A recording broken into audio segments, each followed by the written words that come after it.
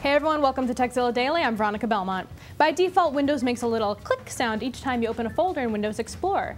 And if you're like me, that's gonna drive you crazy pretty frickin' quick. Luckily, turning it off is easy. All you need to do is open the control panel and go into the Sounds and Audio Devices section.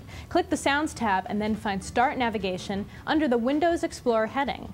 The drop-down box will have Windows Navigation Start.wave selected. Change this to None, located at the top of the list, and click OK. Phew!